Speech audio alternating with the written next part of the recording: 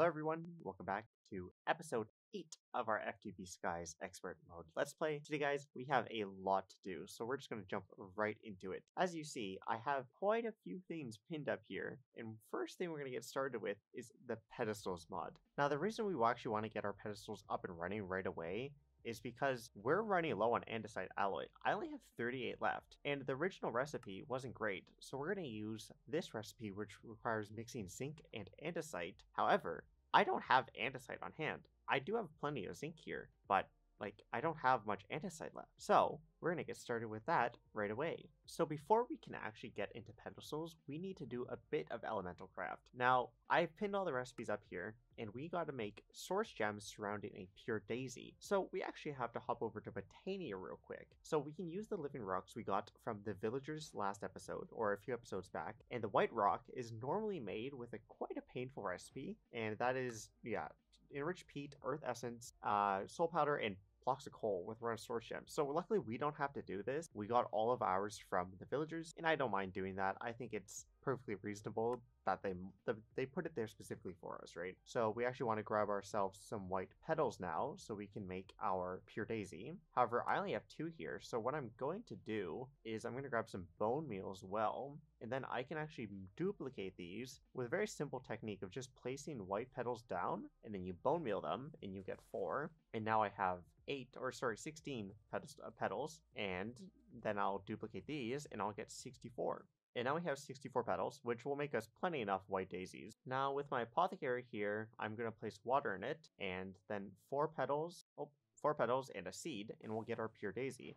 And what's really nice about Botania, this has been the pack or the mod for a very long time, is you can just reuse the same recipe used before by just right-clicking with an empty hand, and then throwing your seed back in, so you don't actually have to place each petal in individually. And now we'll just make ourselves probably 8 pure daisies is enough, I assume. Yeah, we'll go with 8. I think that's fine. And we'll grab ourselves some dirt because we don't have any. And we can go ahead and place these down just like so. We're going to do 2 apart because you need to have 8 blocks surrounding each one, and we don't want them to overlap. So we'll place them 8 apart just around like this, and we should be good. Now, with some source gem blocks, we're just going to place these around each pure daisy to get our inert crystal blocks, which we will need for elemental craft. Yeah, and we'll just place all of these around. These will slowly turn into elemental craft inert blocks, and we should have plenty enough to last us for a while, because each one of these will provide 9 inert crystals. One thing I actually meant to set up last episode, which I forgot, is our fans. Now, we had these before. I've made them a lot more compact than before. And yeah, we just have the water, smoker, the haunter, and the furnace. And these guys will just provide us with everything we need. But today we actually need living rock, which you get from infested stone. And the way to get infested stone is by haunting actual stone like this, right? So we're just going to grab some stone, place it on there, and yeah, that'll give us infested stone. And now our inert crystals are all done, so we can go ahead and collect all of those. And now we should have 9 stacks. Yeah, there we go. We have 9 stacks of inert crystals. That should last us for a very, very long time. And we'll have a better method of getting these later in the future. So we want to get ahead and get ourselves started with the elemental craft here. So we're going to craft up some pure crystals, or whatever they're called. And we'll grab ourselves a bunch of elemental infusers, extractors, and pipes. Alright, so I've gone ahead and made myself a bunch of elemental pipes, evaporators, and infusers. And these guys are going to be very, very useful for what we're about to do. We'll grab ourselves some puller and pusher upgrades, and we want to automate this immediately, which will be super useful. Over here will work perfectly fine, so we're just going to go place down our containers. That should be good, yeah, because we only need, oh no, we do need 5. No, yeah, that won't work. We're going to need 5 total. So we'll do them 1 apart, I guess. Yeah, this way works, okay. We'll do 4 like this, and we do need a 5th one, so I guess we could put it out. Yeah, we'll just put it over here. I think that's fine. Yeah, it's fine here. Yeah. You know what? That'll work. Yeah, we'll go side to side like this. I was gonna go the other way, but I think this will be fine. So we have our 10 containers down. We're gonna go ahead and connect them each with a pipe individually like this. And we want to set these guys to extract. So how you do that is you just shift right click and it'll turn green like this. And now this one is an extract. You can also remove it and then just right click back here to set it back. So we're going to set all of these guys to extract, as these will be our source of element, right? So we're going to go ahead and place drawers on top of each one of these elemental evaporators, right? And we're going to use our pusher upgrades in these guys to automatically place down our water, air, earth shards, everything, right, inside of them. Now we want to go ahead and grab our elemental infusers and place them on top of these guys here. And what these will do is they will act as our way of infusing elements into each item. So each item with elements, right? And so we'll just place drawers like so. And then these guys will accept anything automatically of what we grab. So we're just going to grab a bit of each shard here because we're going to need them in a second. And we want 2 sets of water shards. And luckily here, we have slime spawning because we're in a slime chunk. So we can go ahead and grab all of the shards we need. And now we have water shards in here. We're going to do some more water shards there because we do need 2 sets like I said. And then we just need 1 of each for this guy. So we'll grab air, earth, and fire. And that's all the shards done. Now we'll set our locks on all of them so they don't get messed up or anything. Now we're going to go ahead and set all of our pusher upgrades in these guys, right? And they're automatically set to down, so it's pretty easy. And these guys will automatically feed into the element infusers below them, or sorry, evaporators. And I know it looks weird, but it does work. As you see here, we're getting water essence in this guy, and it's automatically setting to this one over here. And that's what we'll use for our element infuser on top. And it's basically just a buffer system so that we always have enough for our crafts. And then this guy here, we need some puller upgrades in. And well, what we need is actually another set of drawers on top so that we can actually step items into them and then have them be pulled out. Because otherwise what's going to happen is, well, we don't have a way to automatically put items in. So these guys now will all get pusher upgrades, which I don't have enough of. So I'm going to have to grab some more. All right, we got some more pusher upgrades here. And each one of these will be the same thing as before. They're already all set to down, so it works perfectly. We'll throw them all in there. And then for these guys in the front, we want our pusher upgrades. So we're actually facing north right now, as tell by F3. So we're going to grab all of our puller upgrades and set them to north. There we go. And now all of these guys will automatically pull out of the infuser once they're done crafting, which is awesome. So the first thing we actually want to do is grab some springaline shards, because these are one of the bases of most crafting, and we did get some earlier. But you put amethyst above a water infuser and you get it. So we have plenty of amethyst here, as these guys have been running for a long time. So we'll just chuck a bunch in there. Oh, we gotta lock this. I forgot to do that. 1 second. Pull that out. Stick that back in. Then we can lock the drawers so we don't accidentally do the same thing as with our infusers. And if we put the puller upgrade back in, this will only pull out springaline shards once they're done crafting. So it's very simple. 1 pushes in, 1 pulls out, and that is automatic springaline shards so long as we have water shards. The next thing we want to do is actually make drenched steel, which is steel inside of water. That's why we have the both water set up, and this will be for mana steel later on in the episode. And luckily we made steel last episode with our blast furnace. So we'll go ahead and grab, you know what, 32 is probably good for now. Place our steel inside, and immediately we got our first drenched steel. And that'll automatically convert all the drenched steel for us. We're actually running low on shards here for the water. However, the chew jellies you get from Forcecraft slimes will actually smelt into shards. So each one of them will smelt into the individual shards, so that's super useful if you're running low. And now what we want to go ahead and do is actually get our auto smelt pickaxe. Now, I have an auto smelt pickaxe already with the enchantment itself. However, the reason I set this up is what I'm going to show you right now, is you put these on top of a fire infuser. And what happens is once it's infused with fire, it will give the tagline auto smelt. Not the enchantment, but the tagline itself. And you can do this with water to get fortune, I believe, and there's some other ones as well. However, if we take this off, I think now should be fine. Yeah, and see right there, it says in yellow, fire infused, auto smelt affected by fortune. Now that's going to give us auto smelt on a pickaxe even without the auto smelt enchant. So it's super useful. Alright, so now that we got ahead and done that, we can actually start working on the pedestals mod. So it's very simple, just you need some stone and some andesite alloy. We'll grab ourselves 2 pedestals, because that's what we need today. And we need ourselves a linking tool, material generator, and an import upgrade. Alright, so we need to make ourselves some abjuration and conjuration essence, and I think over here should work fine. So we're going to go ahead and set up similar to what we have for our normal essences. And just do imbuement chamber on top of oak drawer, and then do the oak drawers on top as well. However, these guys here need to be spaced apart by 1, right? And we're going to use arcane platforms instead of pedestals, as the pedestals kind of look weird when they're stacked up like that. However, if you do arcane platforms, which just craft it down, you can place them vertically or horizontally or however you want. So it just looks a lot better in my opinion. And the reason you need that is for the crafting recipe itself. Now the air essences and all that stuff don't actually need crafters, so these guys need to be separated by one block. Otherwise, the imbuement chamber will get conflicted in trying to read the other pedestals around the other side. So to make abjuration essence, we need a stone button, a clock, and some redstone. And these guys aren't consumed in recipes, so all you need to do is just place them on the back on the pedestals like so, each one like so, right? And if you grab yourself some source gems and place them above, we'll grab some for this guy too, and each one will automatic. Oh, yeah, we don't have the stuff on the back for that one yet. But yeah, so this guy here, once it's crafted up, it'll just take a while. It's using this source actually, but we'll move a source jar over for it, so it crafts like easier, right? But we now have our first abjuration or manipulation essence, sorry. And then this guy will just set up our pusher and puller upgrades similar to what we had before. This guy is set to down. We'll set a pusher upgrade in this one as well. And then we'll do puller upgrades to go up. And this will make automatic abjuration and conjuration essence. Now for the abjuration essence, you need fermented spider eyes, which we've gotten from our biodiesel setup, sugar, and then milk buckets. So pretty easy. Once again, just come around to the back and place them all on.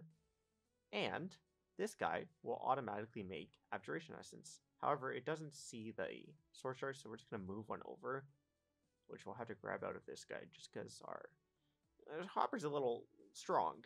But yeah, so this guy will automatically make the essence. And come over here, grab these because we're not going to need them for now at least. We'll need them later in the episode. But we'll just place the source jars down, and then these guys will craft a bunch up for us. Oh, and we do need to lock this guy. So to make our linking tool, we need a gold rod, one of each shard, the abjuration, manipulation essences in a bookshelf, right? So we got all that in our inventory. And we'll just place down our infested stone from the haunter we got, right? And then this guy will make us living rock. And then we'll grab our essences, and we'll put them all on the pedestals around here. Oh, not my paxel. There we go. One of each, and then the gold rod in the middle. Oh, yeah, we do need the source back. Luckily, these filled up while we were waiting. And we'll just crowd them back out of our storage system. And then these guys should start crafting right away. We'll place these back. We don't need them. And then if we throw the gold rod inside of here, we'll get our linking tool. Oh, look, our living rock's turning into living rock right before our eyes. Awesome. Okay, now to make the import upgrades, we actually need an upgrade base, which is crafted. Well, we need an upgrade base for both of them, right? And the upgrade base is crafted in the imbuement chamber, which needs tallow, redstone, anvil, and the linking tool.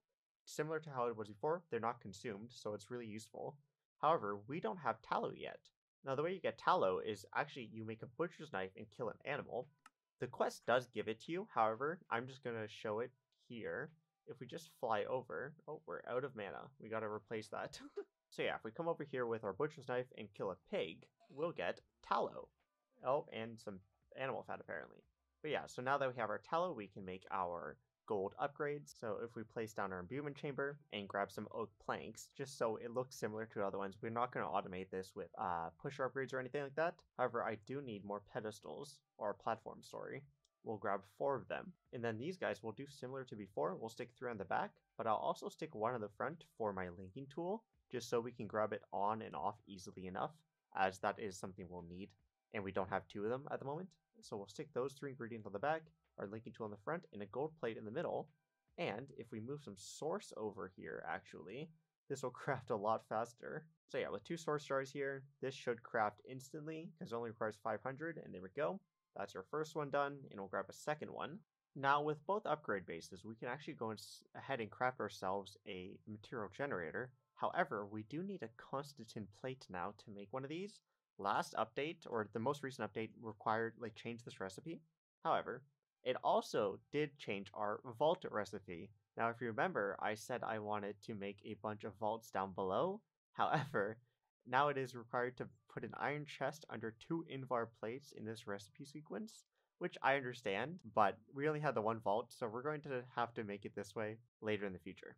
So for the material generator, we do need the Constantin plate. And this requires Constantin, which is just nickel and copper in an alloy kiln. And you may be wondering, well, how do you get nickel? Well, luckily, wandering traders trade nickel for Invar coins, right? So if you just go down here, oh no, it's up here. Okay, so it's just emeralds. Luckily, they're not scamming us of our precious coins. And we should have plenty of emeralds in here. Yeah, we do.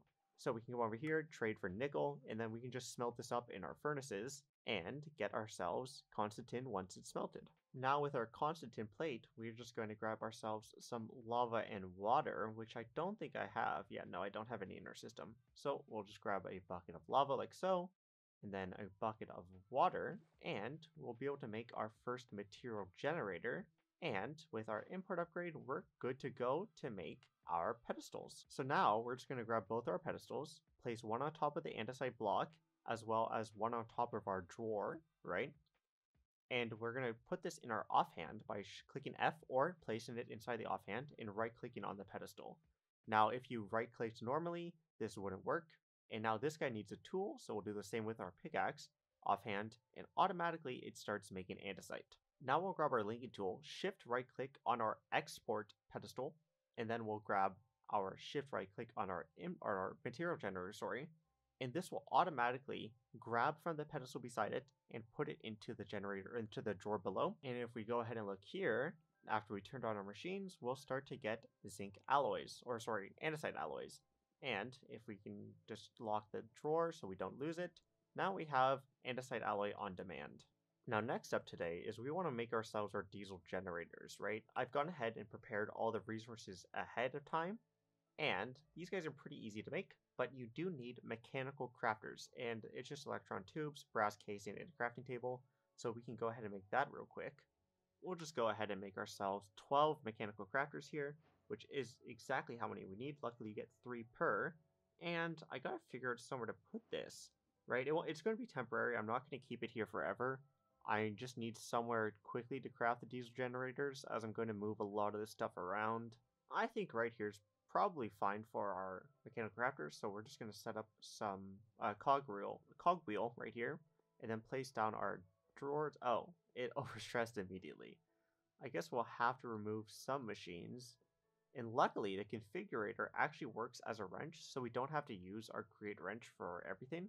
And this guy is permanently filled with 24k energy, by the way, so it never needs to be charged, which is super nice. And we'll just place a chest down right here, and we have to figure out how to de-stress our system. I guess I could just remove that for now. Yeah, we'll just remove that guy, and then we can go ahead and start placing down hoppers. Now, this is just a way to easily automate early, crafting, right? I don't need to go ahead and manually place each item in. So if I just place 6 hoppers on the back like so, oh, not up top, I want to place it down below. Oh, and it went inside.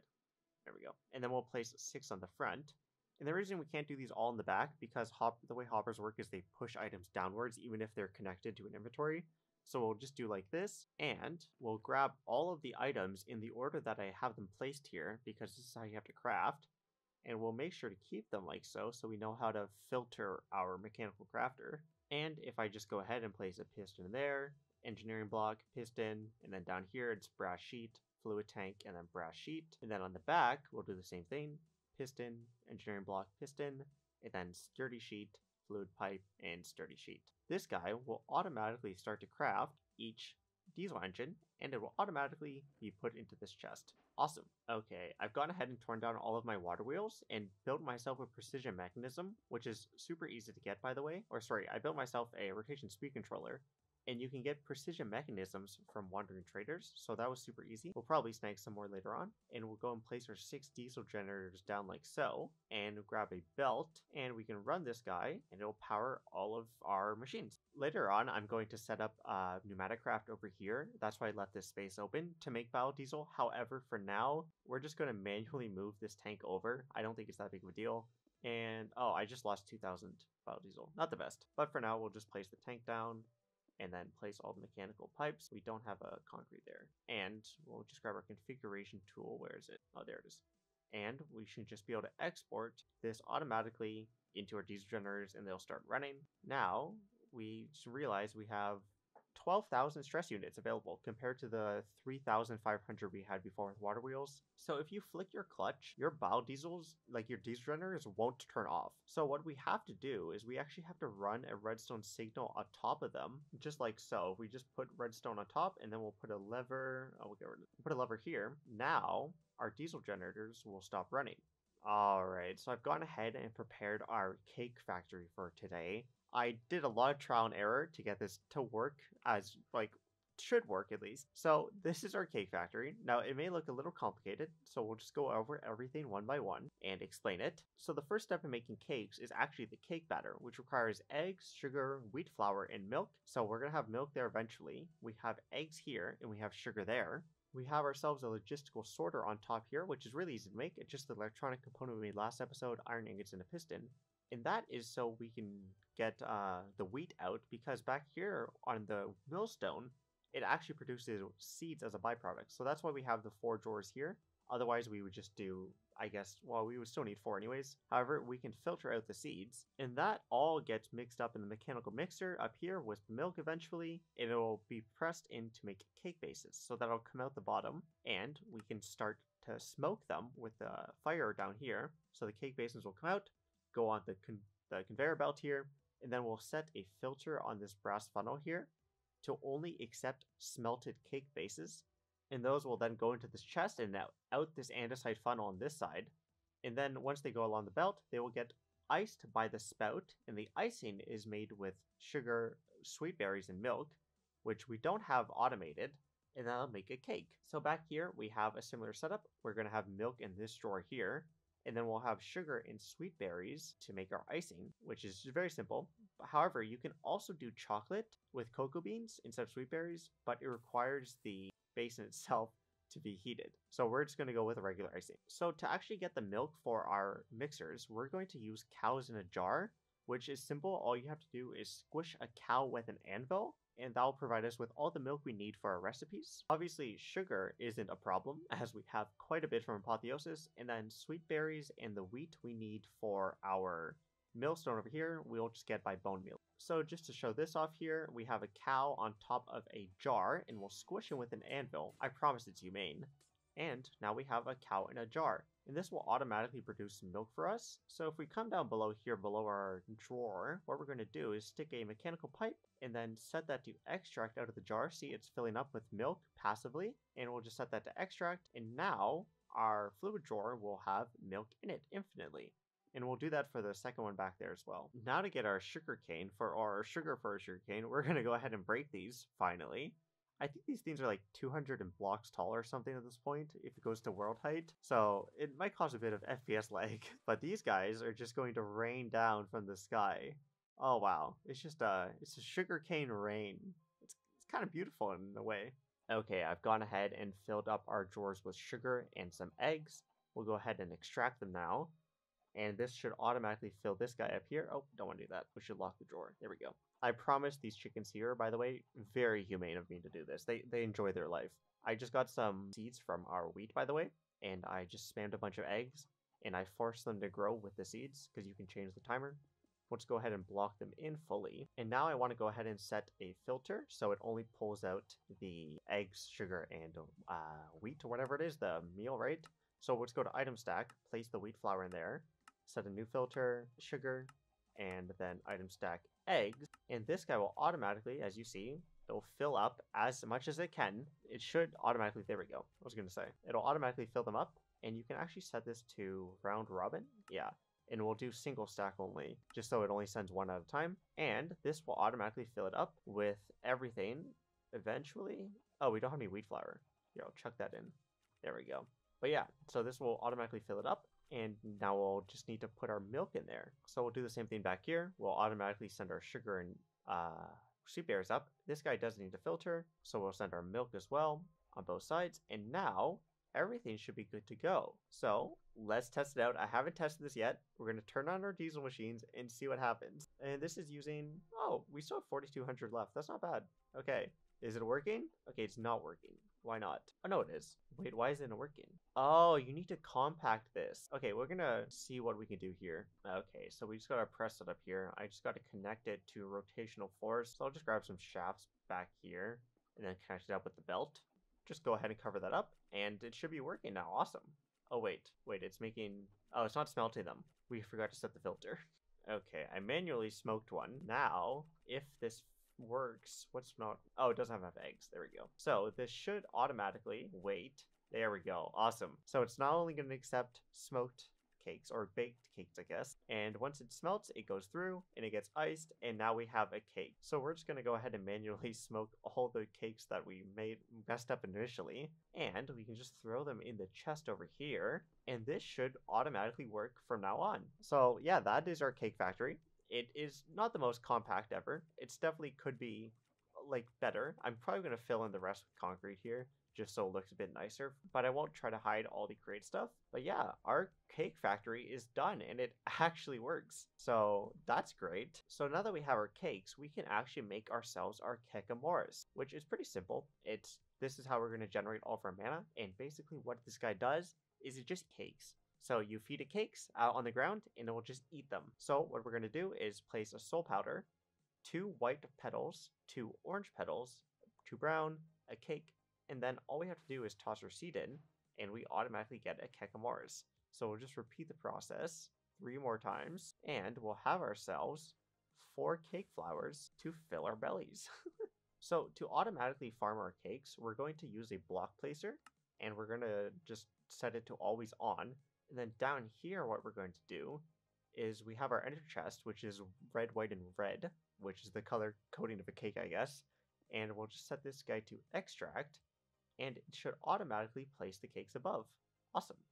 And what we'll do is we'll place our kekamores around here.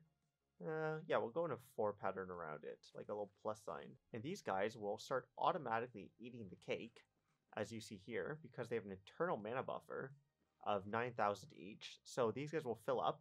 However, they won't have anywhere to put it just yet. So what we're going to have to do next is make ourselves a mana pool. Alright, so the next thing we want to do is make our mana pool, which is a steel plate, 1 of each essence, a springaline shard, which we just made, and then the living rock. And that eats up 7,500 mana, or source, sorry.